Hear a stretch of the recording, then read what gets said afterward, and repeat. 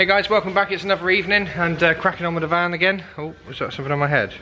No, it's something on the screen. Oh. Got to do blocking down. So at the moment you've got this primer coat on and it looks absolutely incredible. Ant's just shown me a little demonstration here of what I need to do. I'm going to start off with the roof first because that's the sort of hardest to reach areas, and then work my way down the van. It's a beautiful sunny evening. It's actually a 1 year anniversary of Mrs. tonight, so planning on going out for dinner and stuff, but instead she's come along to help.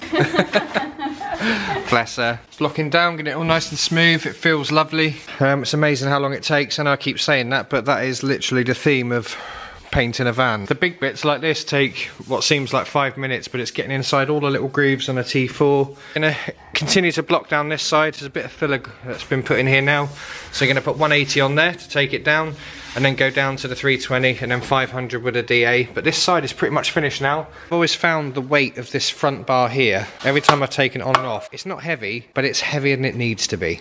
I like speed holes, so of course I'm going to make some adjustments here before I get it painted. So I'm going to drill loads of holes in. I know it doesn't make much difference, but it's little details like that that I enjoy, and just, you know, the sort of thing that I think about when I'm at work, sat at my desk.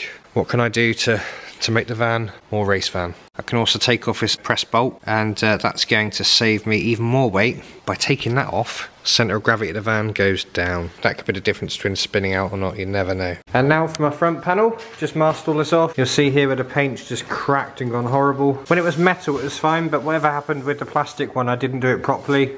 Now I'm going to take all this back, get it nice and smooth and get it ready for paint. It's amazing how long this sort of stuff takes. It's taken me an hour and a half to do that, and that's using a DA, getting in there with 120. If anyone wants one of these panels, let me know. If you're going to a show in the UK, it's fiberglass. You do have to bond it onto the back of here to get it to fit. But this is my own design with the scoop, brought to life by Kelly at Audio Sport. Drop me a DM on Instagram. Right guys, van's going along great, but now we're cracking on with the doors. Before I get them primered and mess around with them too much, I'm actually going to cut out the bottom part of this door. Now the rubber seals actually go up against here, but the rubber seals I might actually drop from the lower half of the doors anyway, just again because the rubber seals in themselves add more weight. The top one of course would just be to stop anything dripping in to the main area on the van. I'm going to put the hole saw through here, mark that out in a second. Got the ruler, and I'm going to mark out exactly where I'm going to cut this round here on the edge, just to get a bit of weight out here, and also just strip the door back in areas it doesn't need to be. But it doesn't need to be much metal really. Basic stuff before it gets primered, and then we can see where we are from there. Alright guys, that's all cut out now. Still got to do some hole saw parts along here. I've marked it all out. I'm going to try and do the other door at home as well and get that sorted, but it's all cut out now how I wanted it to be. Nice bit of metal work removed, and of course once I've got all these little holes out, it may not take away too much, but it's also just in keeping with the look that I want on the van, for keeping everything nice and lightweight. Eventually I'll probably go over to carbon fibre doors, but that'll be another thing for me to do in future. But for the moment, really chuffed with that. Looks great. Okay, so although needing less work, the tailgate has actually got a bit of damage here. When I was actually taking it back, I realised that there's actually been a couple of dents and a bit of filler here. So I'm now going to hand this over to the pros to do. This is all eventually going to be going off to Fiberworks to have a carbon fibre tailgate done. So I want to have this bit done perfectly, so there's no ripples. Also going to get the wiper hole filled in. I've got some extra help today. The missus is in, Alexandra. You having fun? Yeah. So we're just doing the sliding door now. Not too much on this one actually, it's in really good nick. There's just a little pin dent here we're marked out. It's Sunday, so putting extra time in today to get it finished. But yeah, you can see that's all pretty good. Alright, just doing a bit of work at home. I've drilled a load of holes out the door there, getting a nice bit of weight out. I'm putting it all in the bucket so I can weigh at the end, see what it's like. Now I'm doing a front cross member panel. This isn't overly structural, it just holds the two top parts together. On the long nose they don't actually have this, it's more of a plastic part near the top of the rad. Eventually I'll probably make it in carbon fibre, but this time I'm just going to drill a couple of holes out of it to get it nice and light. I've also got some extra help, haven't I, Leo? Yeah. So can you come over here please and spray some of the oil? I'll pass you over to Lex now so she can catch Leo doing his bit. So what we're doing is we're just spraying a little bit of oil when I'm drilling, aren't we? Do it from above if you can, please. I've already punched the holes in the top so that the drill bit doesn't go wandering all over the metalwork. Good boy.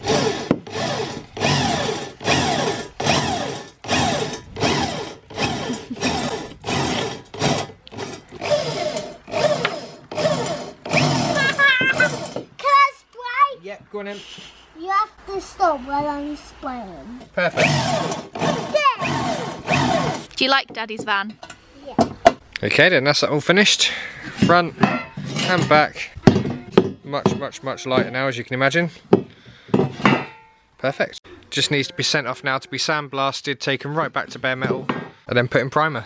Right guys, we're getting close. Another Saturday now, just the final stretch before it goes into the booth. Just going to block off the bottom part there and get a few other bits and pieces done. And then it's going to be DA'd in 500 to get it all flat, ready for the booth. I've taken loads of weight out. Here are the doors. These are 44mm holes. I've cut the bottom of the door out as well. And just going to have it all gunned up and black on the inside as well. Mrs. is scraping away on the inside. You can literally fill up carrier bags of this stuff. It all comes in big rolls, and anyone who's ever soundproofed a van will know how heavy it is. Back in my car stereo days, I used to lag the inside of the doors with it to stop them from vibrating. Pretty much there now. Get everything ready and off we go. There's the tailgate. Kev's still working his magic on that, and the pièce de résistance, the piece that you would have seen in the garden earlier, now across the front. Individually they don't make much difference, but when you add it all together you'll probably end up with a bucket full of metal again. Just drilling some holes across the top here. Very low reward, high risk, because if I go through with a bit it's going to punch through and make a dent on the other side. I mean,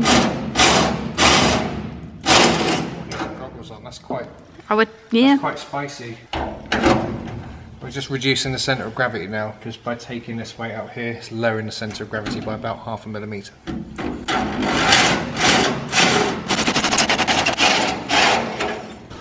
Incredible. This is the way forward. Way forward, hun. Right, got loads done. All the speed holes across the top there. Look at that, so much weight out. Got to do this side now. I'll go for a smaller one. I might even leave that bit there. And the front, I think I'm also going to leave as well. All the holes have been drilled all the way along. It's amazing just how much all those little bits of metal add up. And it also just looks pretty cool as well. I've actually killed my DeWalt drill doing all this because it gets very hot. Because you're just on off, and it doesn't get any cooling. Love the look of that. Also all the holes in the doors, it's all going to look pretty cool. So yeah, I'm just going to buzz all the inside off now, get it all clean, and DA the outside in 500, and then it's going in the booth.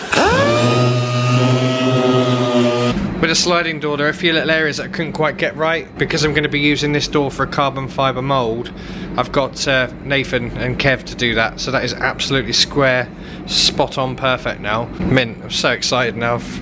Finally getting there. Gonna go and pick the missus up. And before the sun goes down, I'm gonna take the missus down to the watering hole, get some food and chill. Right guys, with the floor done now, with the floor clear in the back, just gonna pop up all the little bits here, the NOS bottle bracket, and get the shifter bracket up, shifter tower bracket up. Make some space there so that they can blow through, right through here with some fresh Raptor, just to blend it all in. Okay, so here's a T4 roof spoiler. The eventual plan will be to blend this into the tailgate and actually use it when I do the carbon fibre mould of the whole rear tailgate. I'll obviously need to make sure that everything's plug shaped so it can pop off. Just doing some prep on the rear bumper now, taking the mould lines out. This is an Audio Sport rear bumper, much deeper than a standard one, which is going to be far better for the under tray. So all I'm doing here with the mould lines, just getting some 320 on a pad and just taking it off so that the mould line's gone. Nice and smooth all the way down, and then just 320 the whole thing, ready for primer. Right guys, it's 11:30 at night and I've finally done. This has taken ages, but we are there. Loads of late nights, you know, I work from 6 in the morning. I get up at 5:30, 6 o'clock every morning and work sat behind a desk for 9 hours a day. Not much time for lunch breaks. And then I've been flat out in the evenings doing about 6 hours a night on the van, getting that ready. All the bumpers have been prepped and finished. They're all been done in 320, so they're ready to be primed. The doors have all been done in 320, ready for primer. And the shell is actually going in tomorrow. I tell you what, there's so much work involved in prep. You know, I really do respect the amount of work that people put into paint. And bear in mind, this is just a very bare minimum basic paint job that I've done here. You know, just you know, colour change, apart from the engine bay, of course, when the engine comes out again. And we'll get all this painted out in black eventually as well. So yeah, shell's going in tomorrow. I'll get some clips of that hopefully tomorrow as well. I'm going to leave the camera here for Kev. Let's see what they've got to do camera-wise. It'll be fun. Now it's time for some colour. So I'm going to hand it over to the Autostyl boys now. They're going to do their thing. And I'm going to go home and get some sleep. I cannot wait. Some really exciting stuff as well. That steering wheel's coming out soon, and I'm going to do away with quite a bit on the dash, which you will see in due course.